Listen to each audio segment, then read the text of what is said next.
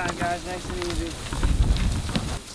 One of the goals today is to shake hands with the river because the Penobscot float trip was designed to give the students a first-hand look at the river and try to get the experience of watching how the water's flowing in different directions in the river, and also how it affects the structure of the bottom and how that relates to the water supply and the sediment supply in the watershed in general. And they're going to take that experience and develop a response to the hypothesis. since the last glacial maximum, the Penobscot River has evolved into a sediment supply limited system. How would you sort that out? How would you test that hypothesis, and what kind of things in the river are important to that outcome? Go ahead.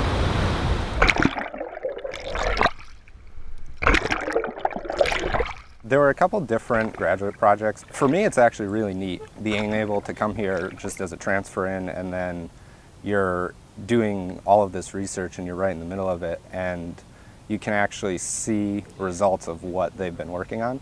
You can have a mosaic of how the river changes too, and that basically is recording the roughness that Sean was talking about.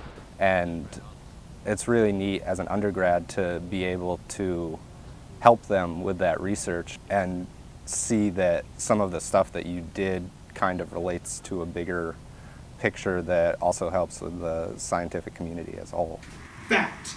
This is the actual total storage area, the reservoirs. We started the ERS 200 to accomplish something that I've always wanted to do, which is to try to get away from simply feeding the students content all the way through. And that's created by long-term processes that have shaped the bedrock and the topography of the landscape. We wanted to give the students an idea of why it is that those of us who go into science actually do, what it is that's exciting about it.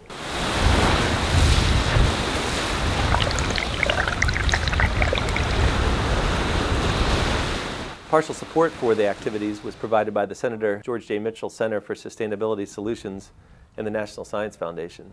The protection of water quality and aquatic habitat is really important to our communities and to the state of Maine for a number of reasons, and it's inspiring in terms of having a role in sustainability for future generations. It's huge. Yeah, it really is. I mean, you can see it in the students anyway. They enjoy being on the river. It was absolutely fantastic. It's a beautiful state, and it was a lot of fun, and it was a very great experience. It definitely is going to help out in actual fieldwork when I move on to my own projects. Many times rho, g, and h. We were able to see the equations that Sean had given us originally and how water actually responds as the equations do predict. And we were able to apply that also to the different models we've seen in labs. I'm a very visual learner. I like to be hands-on, I like to be outside. And when you go out and you look at what they're showing you, you can see how it directly correlates to what you've been learning in class. So it's not just the book learning, you're getting to go out and you're getting to see, you know, like what it would actually look like in the landscapes that you're working on.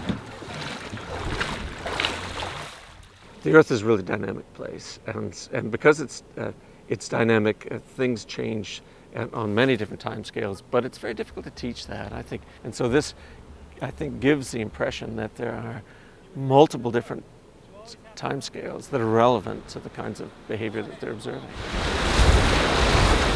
This department is absolutely phenomenal. I couldn't be happier being here. Whatever you're interested in specifically, you get that, and then you get broader experience with every single division in the department. So I think it's the greatest school I could have possibly come to.